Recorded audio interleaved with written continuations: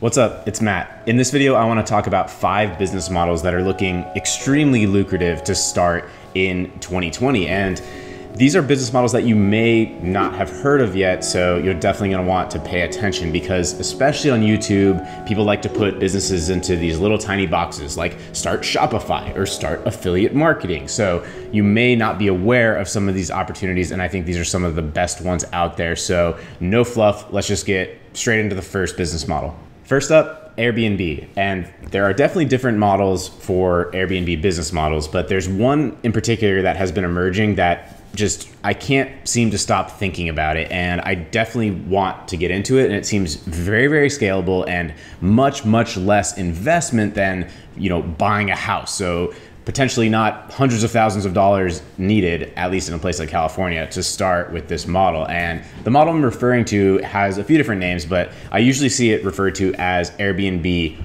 arbitrage. And the core difference between this model and your traditional buying a place or an apartment and renting it out on Airbnb is that in this model, you don't actually own the place. You find rentals that you can arbitrage on Airbnb. So hypothetical numbers, let's say you can find an apartment that rents for $3,000 per month, and you find that this property on Airbnb could potentially pull in $5,000 per month. Well, now your startup costs are only basically first month's rent, security deposit, and some furniture to get you up and running on something that is immediately cash flowing at quite a high ROI if you do the math. I mean, to be able to invest $10,000, $12,000 and immediately potentially be netting thousands of dollars per month, if things go well, I'm sure there's a whole spectrum, but that is a very, very, very high ROI. And you can quickly see how one property could very quickly pay for the next property and pay for the next property and the next one. And there are people that I have looked into that have hundreds of listings on Airbnb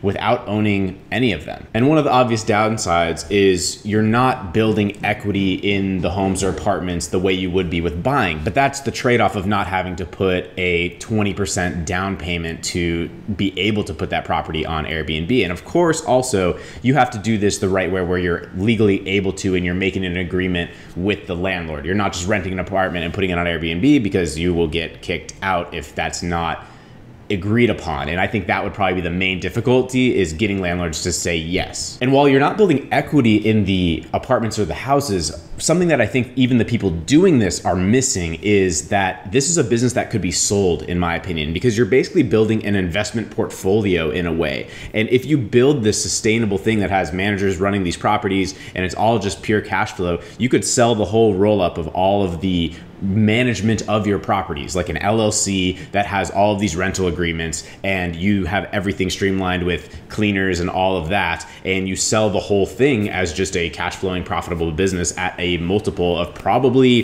3 years profit or more, I would guess, maybe even more in a business like this. Side note, this one also really appeals to me because I think it could be amazing from a lifestyle perspective, and as a business owner, as an online entrepreneur, I'm always looking for lifestyle hacks. And I think of myself as wanting to potentially have really sweet Airbnbs in several of my different favorite places in the world and be able to, block off a month here or there and also just enjoy it, which would take out of the cash flow, but major life improvement. And I'm no expert in this, I'm only looking into it, but I have been watching the Airbnb automated YouTube channel and it's pretty solid, so you can check that out. Next up is a business model that costs almost nothing to start. So this is a great one to get yourself off the ground and start building up capital to roll into other things. It's not the most scalable, but you can do very well with it. And like I said, it costs very little to start up. And what I'm talking about here is reselling. And I did this for many years before rolling it into businesses that would be more scalable, but this is essentially buy low, sell high.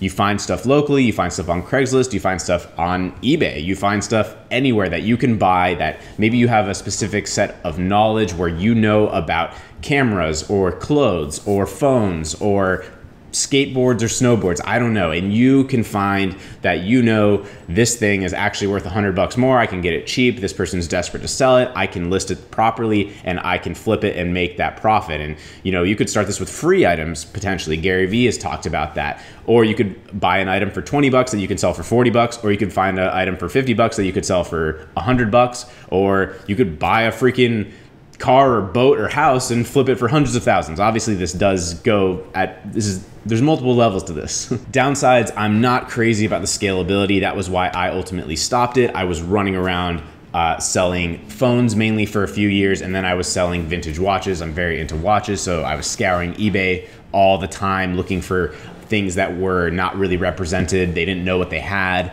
And yeah, it's just very time consuming and not particularly scalable. But the upside is that this is something you could probably start today.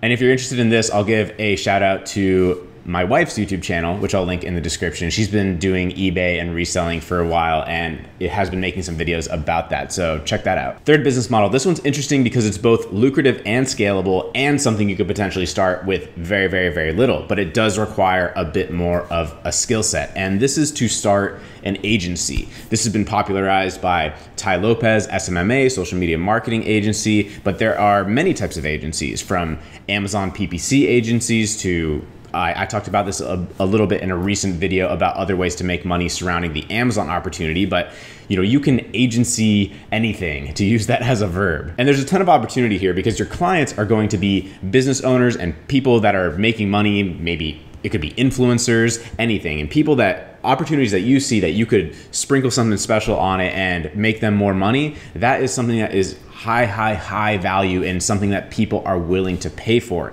Companies pay millions of dollars to advertising agencies to run Super Bowl commercials, whatever. I mean, that's at one very high level, but there are anywhere from getting a $1,000 a month retained client or even $500 a month to run a company's Instagram, something like that. Start racking those up. And that is also a business that is scalable and sellable too. And the downsides being you have to have a skill set and you have to be able to sell it. You have to convince people that you are worth their investment. And I do think that initial grind of getting those first few clients especially could be very, very difficult. But I still think this is one of the best business models out there going into 2020 and in the past and probably in the future, because you can just rack up clients and potentially have a whole team doing the actual deliverable work for you on behalf of the clients over time and scale this up, sell it, have new skill sets, new categories that you are an expertise on. Maybe you're doing video and then you're doing Instagram and then you're doing whatever else, and you can have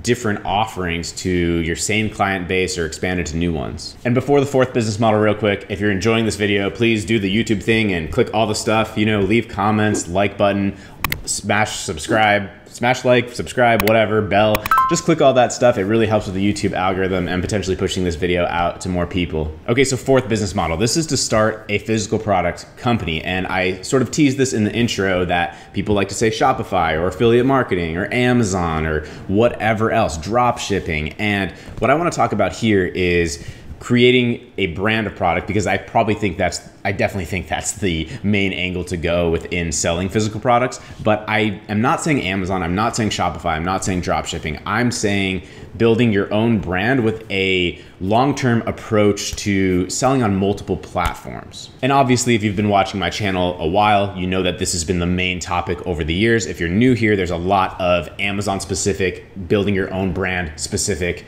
content on the channel in the past that you can definitely check out. But the real opportunity here is to build a product brand, build a product company, right? And that's the way I've always talked about starting on Amazon. And I think that still is the opportunity to leverage platforms like Amazon, or to leverage Kickstarter and then bring it to Amazon, to get selling on Amazon, and then to start thinking about selling your product on your own Shopify store and running social media and all of that to your own store. And to also be thinking about, what is my strategy for getting this product into the store shelves offline, onto retail stores? Because that is still a major component of selling physical products. We get so excited by the sexy online marketing stuff, but there are so many products sold off the store shelves. And this is something that you can still do remotely and relatively hands-off by selling massive quantities of inventory in bulk. So thinking about that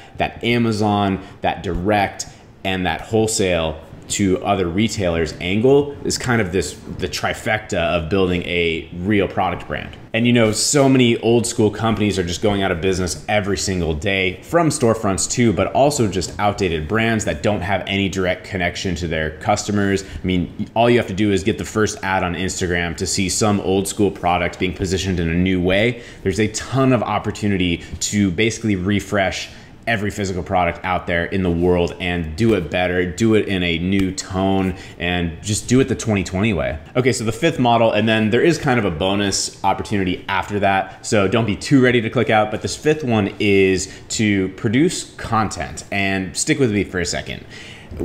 Obviously there's YouTube, there's all these different content, we hear about it, you probably have an Instagram, whatever, but I think there's a real opportunity that's just maturing, which is to really take content very, very, very, very seriously. Maybe team up with some people and produce very high level specific content in any niche. It doesn't have to be about business or making money or what you see me making content like here. And my content is not even really at the level that I'm imagining it in what I'm talking about. I mean, there's such a higher level of really making things professional and basically just starting shows and starting channels and starting these authorities for specific types of content, from business to news to cooking to guitars, I don't know, but just very high level tailored content, I think is a massive opportunity with so many ways to monetize it, and probably maybe even the most long-term thinking strategy of all of these, because when you have your own platform,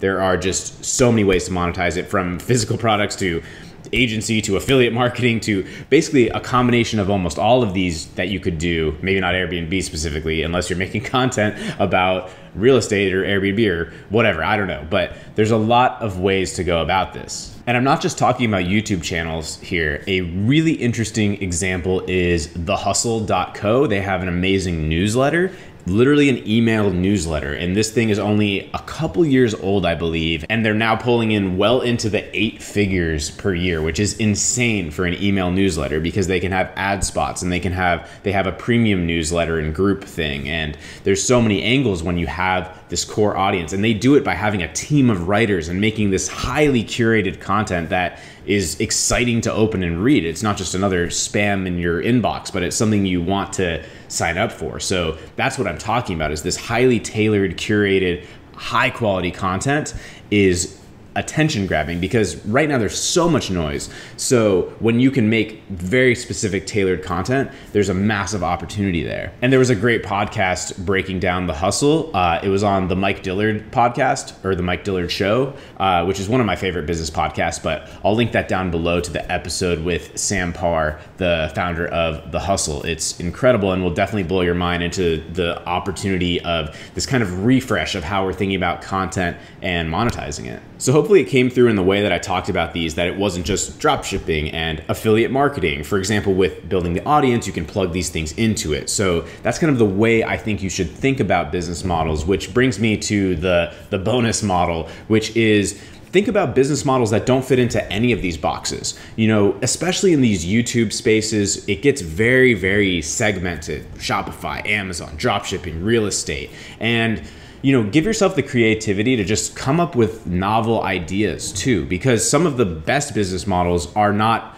2020 business models. They're just interesting, novel ideas that create new things in software forms and physical forms in, you know, retail locations. You know, think about the biggest companies out there. Think about the platforms we talked about. Think about Airbnb. Airbnb was a novel idea. Airbnb was not just like, what should I sell on Amazon? It was a novel, unique opportunity. So I hope these got you thinking. Let me know in the comments down below which ones you might be running with. And if that fourth one about Amazon and building a brand is interesting to you, definitely check out a lot that is already on my channel. And if you're really looking to dive in with that, I do have a course. It's a program that runs you A to Z, getting started, launching your brand through Amazon, and then also kind of laying that foundation to move on from there and really establish it as a long-term thing. You can check that out in the description, as well as a bunch of other tools and resources and things like that. I hope you really enjoyed this video. Definitely do smash that like button. Feel free to also follow me on Instagram just to see what I'm up to. And yeah, thanks for watching. I really appreciate you, and see you soon.